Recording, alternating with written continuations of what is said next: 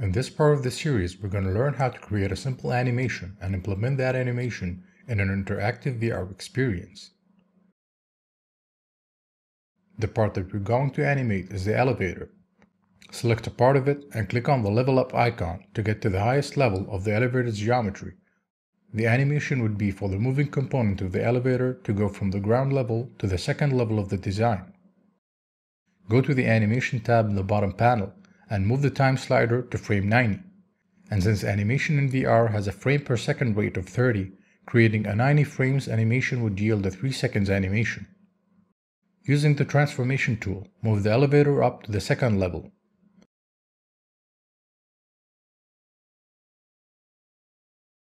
Notice that a keyframe has been created at frame 90 and another keyframe at frame 0. Those keyframes denote the change in the elevator's position in a span of 90 frames.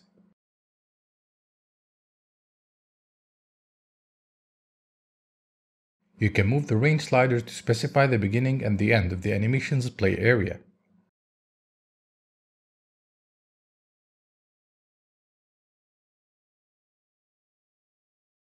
Click on the keyframe and from the Attributes panel to the right, open the drop-down menu. From this menu, you can change the interpolation of the keyframes. By default, the values are set to linear, which would make the animation speed constant. But if we were to change it to auto ease, the speed would drop towards the end of the animation.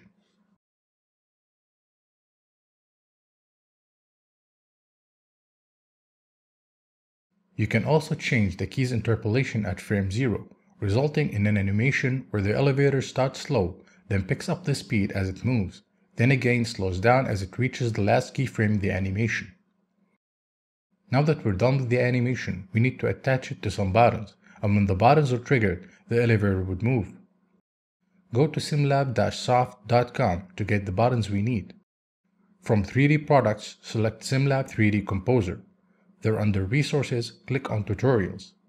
Select the training series, then the interactive VR experience. Click the elevator panel to download it.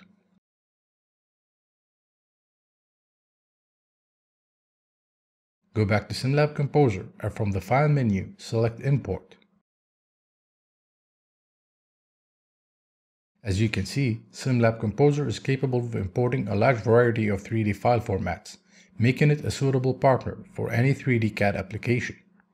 Select the file you just downloaded and click Open. In the Import File dialog, you can set up some options for importing 3D geometries to the scene. Just make sure that the up vector is set to be the Z, since that was the up vector in the CAD application where the panel was designed. Press N on the keyboard or use the Snap to Object tool in the Quick Access menu to place the panel on the elevator's rail.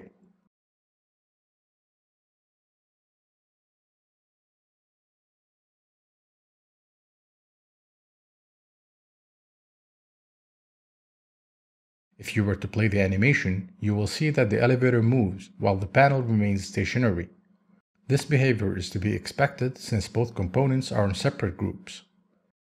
To resolve this issue, simply select the highest level of the panel's geometry and with the left click, drag it into the moving elevator's group. And since the animation keys were created at the highest level of the elevator, any objects or groups underneath it would move along with it. To connect the animation to the panel, we need to first save it as an animation sequence. Select both keyframes and click on Create Animation Sequence. Type in a name for the animation sequence and make sure you check the Create Reverse option, which would create an additional animation sequence for the selected keyframes but in reverse, and we will use that reversed version to get the elevator down. If you were to click on the Animation Sequence tab, you will find both created sequences there, and they are ready to be attached to objects. Select the Up button, and from the Objects tab to the right, set the action type to Play Sequence. Setting up actions would trigger responses in VR and 3D PDF upon interacting with the object. So in our case, we need the action to play the elevator up sequence when the user interacts with the up button. Click on the left up animation sequence to attach it to the action. Select the down button and similar to the first one, set the action type to Play Sequence. but this time select the reversed version of the animation sequence to attach it. To run the VR experience from the SimLab VR Viewer menu, select Show in Viewer, then select the desktop mode.